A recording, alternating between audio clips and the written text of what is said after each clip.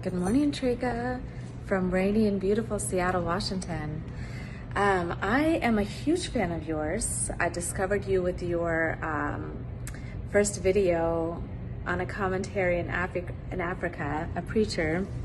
And ever since then, I've just been following you and laughing along and enjoying the ride.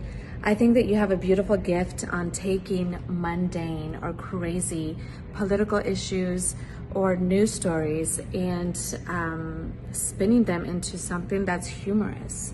And what you're doing essentially is bringing humor back into our lives. And I think humanity really needs that, especially with all the suffering and all the horrible things that are going on, you know, whether it's politically, geographically, economically.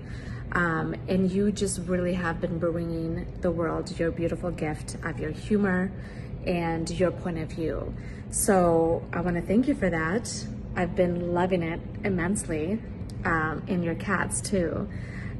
So my question to you is, what influenced you, what prompted you, what got you into journalism?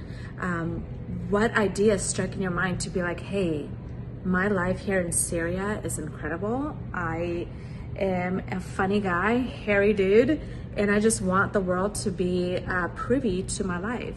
I want to know what thought process was that and how you came about to becoming Treka Z all over social media platforms. Thank you.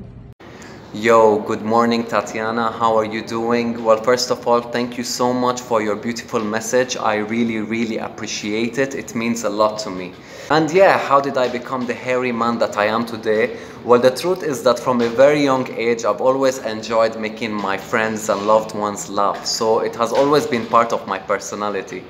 So I remember after I graduated from university, I started doing stand-up comedy shows in bars and clubs and cafes, and that's how I started gaining support locally and online. And this was when the war in Syria had already started. So I started looking at the news and noticed that the majority of the mainstream media are reporting lies about the war in Syria. For an example, when Obama was funding and sending money and weapons to ISIS, the mainstream media were calling them moderate rebels and freedom fighters. You know, they were portraying them as these heroes that were doing God's work, when in reality they were killing, bombing, beheading, and sexually harassing our goats.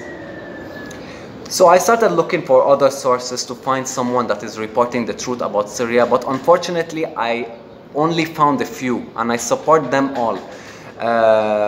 So, you know, I told myself, I was like, you know what, I'm a Syrian, I live in Syria, I have a platform, so why don't I use it to report and tell people the truth about what is going on in my country.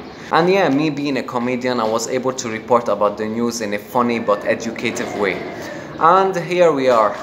I hope that answered your question. Thank you again so much for your support, and I hope you will stick around because trust me, I am only getting started. Peace!